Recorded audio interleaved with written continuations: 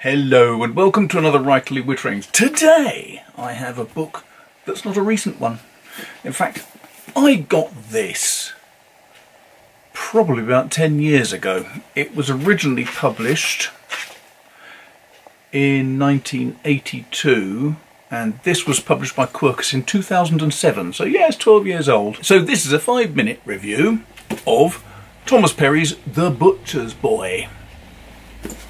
Sounds good, doesn't it? Well, this is one of those books that I was given when I was away on a book tour, a signing trip, and you used to get given books when you went on these signing trips. You'd go to something like the Bouchercon convention in the States and they'd give you a massive carrier bag full of books. There were so many books that quite often, when I got home, I hadn't managed to read them all yet, and so they'd go into a to-be-read pile. And that was next to the to-be-read pile that was books that were sent to me for review. So quite often they never got read. This didn't. And I'm glad, because I've now found time to read it. So, The Butcher's Boy. What's it about? The Butcher's Boy is basically an assassin who's been given a couple of killings to commit. Now, this book is really quite fascinating because you never know the guy's name at any point.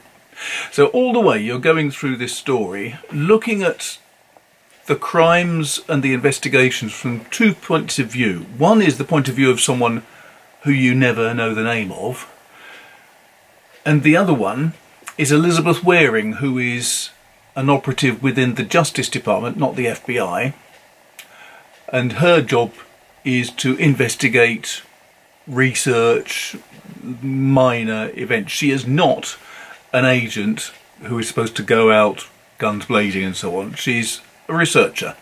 So every weekend, all of the slightly suspicious deaths that happened the week before land on her desk, and it's her job to sift through them and see if there's anything that could be slightly suspicious, such as potentially something that was committed by a paid assassin, a contract killer. And she doesn't find any this weekend. There's a guy who's been shot, there's a woman who's been shot by a lover, obvious sort of stuff, and one bloke who was carrying a lot of fertiliser in his pickup truck and it blew up. And she checks up. This was written in 1982, rather before car bombs and so on in Northern Ireland, and she discovers that fertiliser can be quite explosive. And she does a little bit of digging, checks up, and she's told yes, it can be quite explosive, and she says, well, there's nothing particularly suspicious here then. And the guy she's talking to, who happens to be in the FBI, says, well, unless you found blasting caps or something, because you couldn't set a fertiliser off as a bomb unless you had some sort of device to set it off. And so she gets a bit interested and she goes to investigate this killing. But there's nothing to suggest any sort of mob connections or anything, so she's not particularly inspired by this possible murder.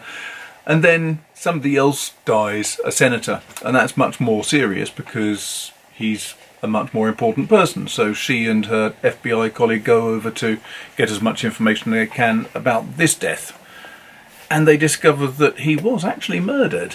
And it's a bit difficult to see how, and then they discovered that his dentures were sitting in a glass which had not only water but some poison in it as well. Makes it interesting. So, in brief, did I like this book? Too right I like this book. Really well written. It's actually got Relentless, A Rare Accomplishment by Michael Connolly, and Michael Connolly must have liked it because he actually wrote an introduction to it as well. I don't know how I didn't see that when I first picked up this book. But it is gripping, it is really enthralling, the writing is very, very good. And I have to admit it works as a period piece now because you see investigators going to the nearest payphones using their company payphone credit card and all of these things from the 1980s that I'd forgotten about. Is it worth reading? Very definitely. What do I really like about it?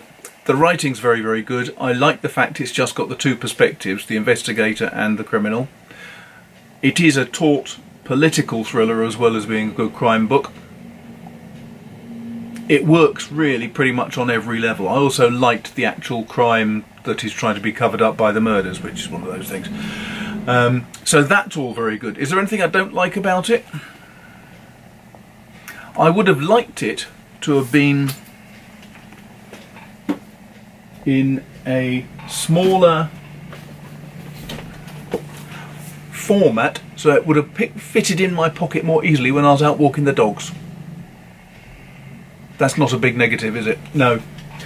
So, as far as I'm concerned, if you see this, really well worth a read. Good fun, well written, excellent book. If you liked that, don't forget to go down to the bottom and there's a Patreon link, and I am putting up lots of Patreon stuff today, so go down and have a look at that.